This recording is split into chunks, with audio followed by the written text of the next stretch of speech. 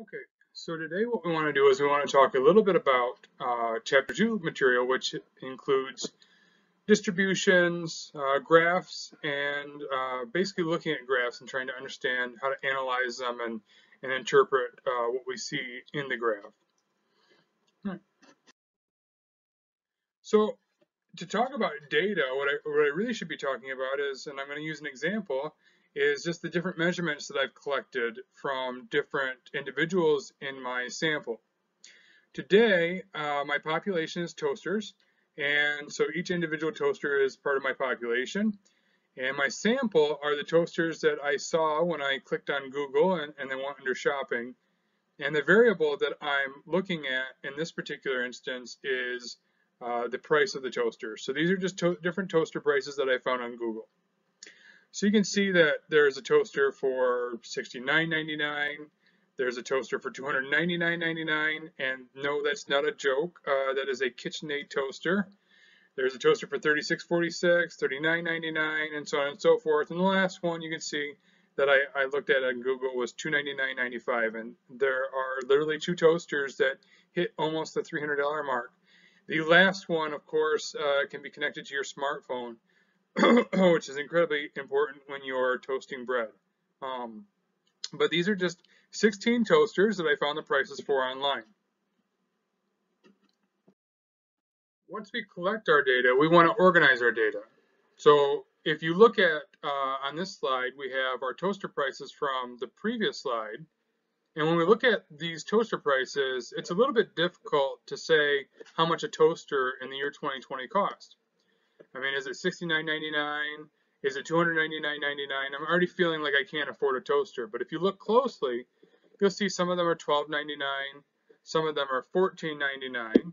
Right, so we have a $12.99, we have a $14.99. It looks a little bit more approachable.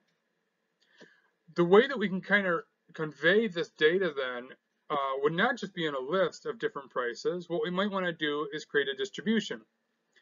A distribution is basically a way to describe the structure of a particular data set.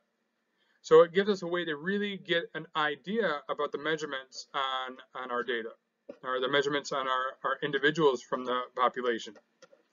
A frequency distribution is a type of distribution that what we're going to do is we'll break our values up into categories or classes, and then we'll count the number of times we have a data value fall into that class. The frequency would be then that number of times that the value falls into that class. So for example, our classes, since we're dealing with prices, our classes could be things like $0 to $49.99, $50 to $99.99, and so on and so forth. And anytime you have a value fall in between those two numbers, then it's counted as being part of that class. So here, that $14.99 and the $12.99 are probably going to be in the same class because they're both relatively inexpensive toasters. When we look at classes then and count how many times we have something fall in that class, it starts to give us a better idea about the prices of toasters. Is it reasonable to expect that I'm going to spend $299.99 on a toaster? So classes, what they are is they are the different categories that we break our values into. So here we're looking at the price of toasters still. And what I've done is I've broken them into classes, $0 to $49.99, $50 to $99.99, and so on and so forth. Then the frequency is the number of times I found a toaster in that particular range. So there were 9 toasters between $0 and $49.99. There were 5 toasters between $50 and $99.99. 0 of them between $100 and $149.99, and so on and so forth, until eventually there were 2 toasters in that $250 to $299.99 range. Just looking at this as a frequency distribution, just looking here, I realized very quickly that the majority of toasters should cost me less than $50. I can go for a little more upper, nicer end toaster at still between 50 and 100 bucks. Or I can break the bank and I can buy one of those really expensive toasters that can communicate with my phone. So when we look at this, it gives us a good feeling as to where that data actually falls. And we realize that those toasters that are in that upper echelon, that 299 range, are actually sitting way, way, way above the rest of the toasters. Now, just a couple of vocab words here. When we look at the classes, we have a lower class limit, which is the smaller number. So if I look at that second class maybe, that smaller number is 50. That's the lower class limit of the second class. The upper class limit is the larger number. So the larger number is that 99.99. So those two numbers, they give me the lower class limit and the upper class limit for that second class.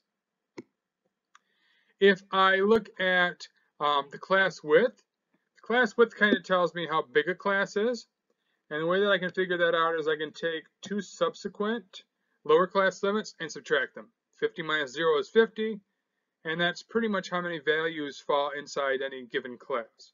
So the class width is just take two subsequent classes and either subtract their lower limits or their upper limits. If I look at the class boundary I'm going to tell you about, but you don't have to worry too much about it. The class boundary is basically that breaking point between two classes. So the class boundary between the first class and the second class is found by taking the halfway point between the 49.99 and the 50. The upper class limit of the first class and the lower class limit of the second class. And if you take that limit, it's 49.99.5 or 49.995. The reason we call this the class boundary is because, in essence, you could have, if we were measuring prices down to the tenths of a cent, you could have something that needs to be rounded down or needs to be rounded up to fall inside the class. Now, for our prices near to the nearest cent, we don't have to worry about that. But that's what the class boundary is essentially. Now, the midpoint is the halfway point between the lower class limit and the upper class limit. It is the midpoint of the class. So say I take the first class. To find the midpoint, I'm going to take the sum of the lower limit with the upper limit. So I'm just looking at that first class. I'm going to divide it by 2. And here I get 49.99 divided by 2, because when I add it to 0, I get 49.99, and I get 24.995. So that is the midpoint of that first class. And again, we don't have to worry too much about midpoint, but it does become beneficial if you want to later use that for graphic displays. So frequency distributions are pretty beneficial when we're trying to understand a set of data. Sometimes frequency distributions are not the most exciting thing in the world when it comes to understanding data, because it's not a graphic display. And although I find a frequency distribution incredibly useful, if you were to put it in a newspaper article, it wouldn't grab attention like perhaps a graph would. And a graph is really just a way of displaying data. The first graph I want to take a look at is called a histogram. A histogram is a graph that displays the frequency of a class by using bar heights. You will notice on the bottom, what I've done is I've used the class boundaries. This is one way to mark off how a histogram is displayed. So on the horizontal axis, you'll see that I have these different values, the negative 0.005, 49.995. These values are the class boundaries. The reason why I put the class boundaries on this bottom here is because the class boundaries tell me what's in between the bars, kind of like where you break from one class to the other class. This is one way to display a histogram, and there are other ways as well. You could also put the midpoints right in the middle of the bars. But this bottom right here, this is actually a histogram where this bottom represents prices. So if I label this axis with prices, and then I can put in dollars, and the left-hand bar, this would be frequencies, or this would be number of toasters. And what we see here is this one right here, this bar right here, this is a bar that runs from negative 0.005 to 49.995. So that's the class boundaries. So that's talking about that first class. And it is tall up to the 9. So that means that there are 9 toasters in that class. And so a histogram, what it does is it illustrates very quickly how many toasters are in each class. And it's basically a bar graph where the classes are broken up from our quantitative data. So histograms are pretty useful. You notice that the bars actually touch. And the reason why we want the bars to actually touch is because in a histogram, when you hit that breaking point, you go from one class to the next class, that class boundary, that breaking point really is still a value that hypothetically you could land on. And so you want those bars to actually touch. Now you'll see that that last bar doesn't touch the first 2 bars. And that's okay. That's because there are no toasters between the price of $100 and $249.99. And that histogram still gives us a pretty good picture as to what's going on. Other types of graphic displays that we want to know about are things like pie charts. In a pie chart, the size of the wedge of pie indicates the percentage or the number of individuals that fall into a particular category. This allows us to work with qualitative data. So here we have a pie chart that tells us people's favorite pies. So you see that pumpkin has 36%. And for that reason, the wedge for pumpkin is much larger than the wedge for, say, strawberry, which is sitting at 2%. So that wedge is much smaller than the pumpkin wedge. In fact, I want to kind of point out that this particular pie chart is not an incredibly good example of a pie chart. There are a couple reasons.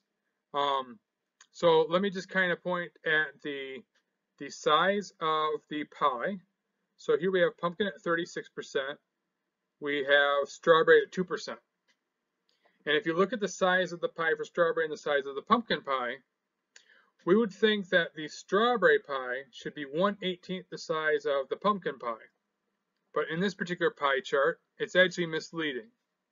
So one of the things you want to look for, and because a lot of times we have seen pie charts before, is you want to look for, does it have a title? Are the wedges the corresponding sizes that they're supposed to be? I mean, does the cherry at 3%? So if you had a cherry at 3%, blueberry at 3%, and strawberry at 2%, that adds up to 8%, whereas that wedge looks about as big as that pumpkin at 36%. So one of the things you'll notice when you're looking in newspapers or Facebook or things like that, very off the bat, is does the graph actually display what it's supposed to? Because the strawberry pie should actually look a little bit closer to something like just this part right here, if this is a good pie chart. And that's because a pie chart should have that the wedges correspond to the frequency for that particular value. And in this case, this pie chart is misleading. And this is one of the good ways to catch whether or not something is misleading. Here's a bar graph. A bar graph is a graph like a histogram where the height of the bar indicates the number of individuals that fall into either the number of individuals, in this case, it's the amount of chocolate. So what this bar graph is trying to tell us is it's trying to tell us the Almond Joy has 3 units of chocolate, the Crunch has 3.5 units, the Crackle has 2.25 units. Again, I've chosen this bar graph because there are some issues with it.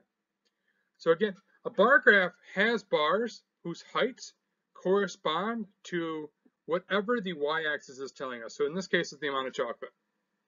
Some of the things that you want to look for when you're looking for whether or not a bar graph is somewhat misleading, and I'm kind of assuming that you've seen bar graphs before, is how are we measuring amount of chocolate? Is it in weight? Is it in the amount of volume? What does that amount of chocolate kind of correspond to? Because we see we have 3 units for Almond Joy, Crunch has 2.5 units. Maybe it's actually the percentage of the bar that's straight chocolate. The other thing you want to look for is, in this particular example, notice that the Hershey bar, while it has 5 units of chocolate, it is coming out looking gigantic because the Hershey bar is also wide.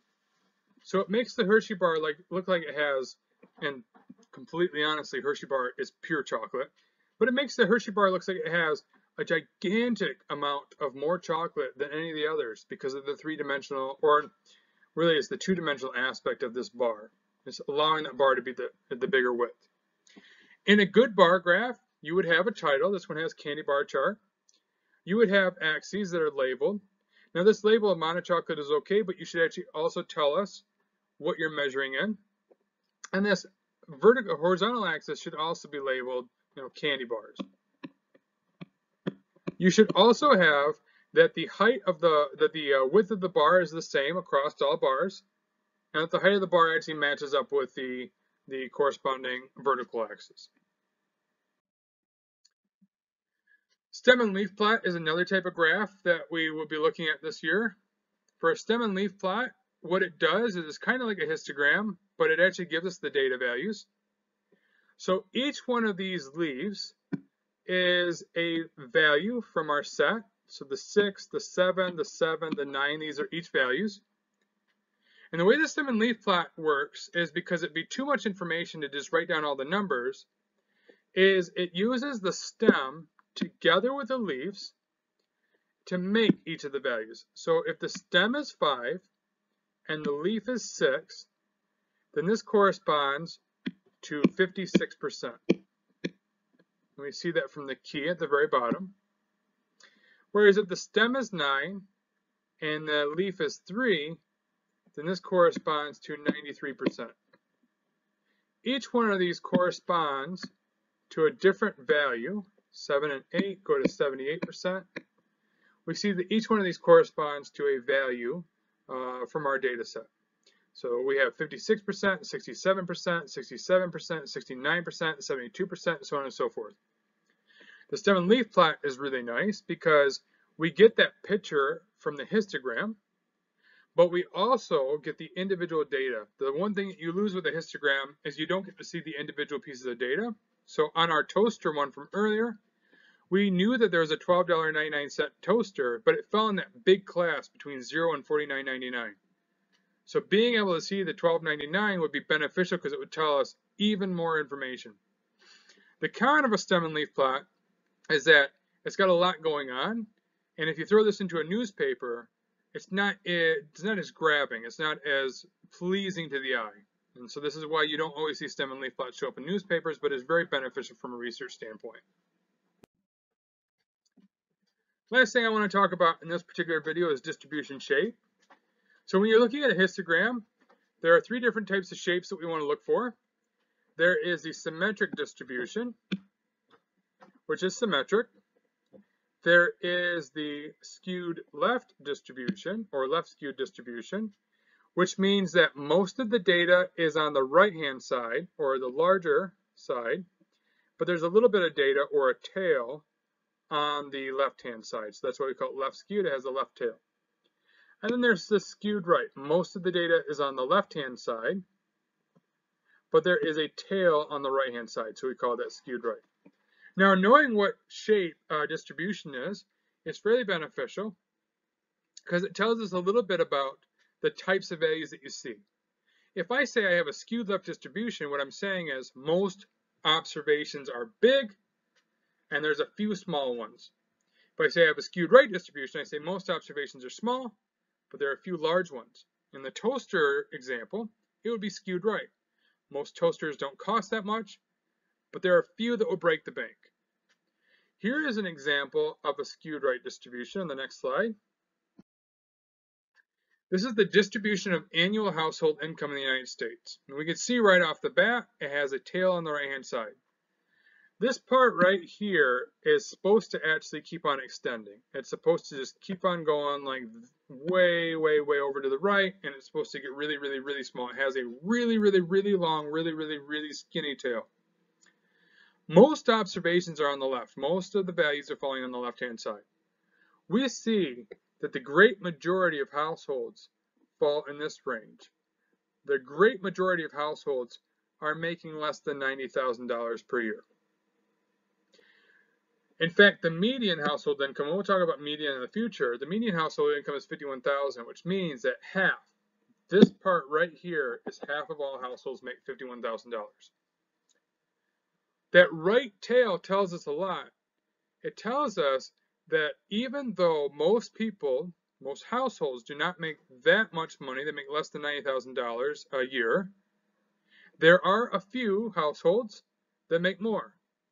And in fact, this is a really strongly right-skewed distribution.